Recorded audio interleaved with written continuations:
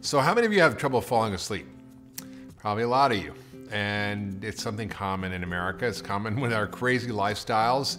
And it's really important to build a coherent evening routine, what we call sleep hygiene in medicine, and be consistent about it. And we know a lot about how to prepare yourself from sleep. Most of us just go, jump in bed on our phones, put it down, try to go to sleep. No wonder we can't go to sleep. So we need to start winding down a few hours before bed. We can use blue blocker glasses and get rid of all the light pollution that's causing us disruption to our melatonin, which regulates our sleep. We can limit caffeine afternoon because a lot of times we drink coffee all day and then we can't sleep and wonder why. We need to make the room perfect for sleep. So it should be cool, 68 degrees or below. You can use a pad that often chills your bed if you feel like that. Earplugs are awesome if it's noisy. Eye mask is awesome if you have light in your room. You want it really dark. So really create a safe little pod which you can go to sleep in that protects your environment from all the pollution, from light and noise and sound that we often tend to have in our lives.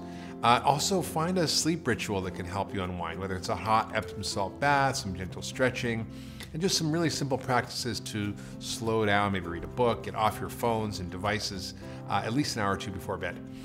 But there's other things you can do to help with sleep, and there's incredible functional mushrooms that can help you sleep, and one of them is called Reishi, or Reishi, depends on how you pronounce it. It's known as the queen of mushrooms.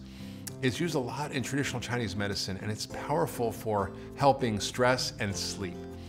Now, it's a little bitter, but it goes great with a low sugar hot chocolate, which has very, very little caffeine, less than 1%, instead of your usual nightcap, which may put you to sleep, but then wakes you up in the middle of the night if you drink alcohol. Look for the organic extracted log-grown fruiting bodies. They're the best.